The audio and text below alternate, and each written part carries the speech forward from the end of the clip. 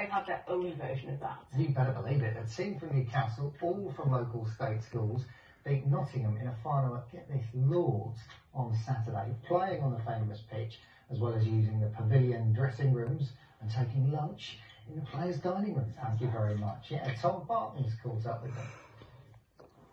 This might look like any other summer holiday knockabout, but these teenagers from Newcastle have achieved nationwide glory, playing and winning at no less a venue than Lords. The team running on to congratulate the skipper Charlie Cook for his... We're from Newcastle. Newcastle don't normally win things. We're from Aldrich to the north east, and then when we come together and win something like that, it's really nice. It's a nice team.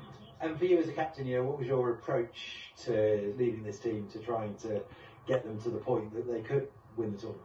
Well, it's quite an easy job because the lads are a dream to captain, really, because they're all aware of what they're doing on a cricket field. They know what their job is at any given moment, so you don't have to do too much.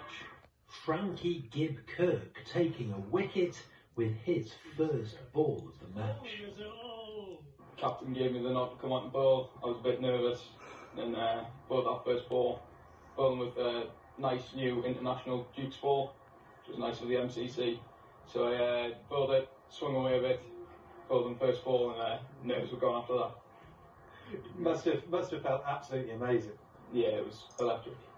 The chance to lift a national trophy, a milestone for these youngsters. Oh yeah, it was an excellent feeling. I mean, I think as a team we all knew there was no other option than winning. I think we all really wanted to win because we didn't want to turn up and lose, because it's not much of a story. You can say, oh, I played loads but I lost. You played at loads and you've won. So it was much better, yeah.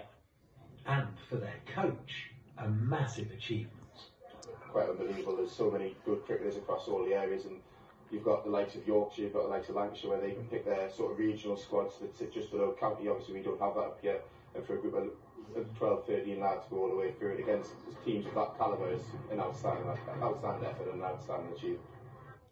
For these teenagers, it's onwards and upwards as they work to make more cricketing dreams come true. Tom Barton, ITV News, Newcastle.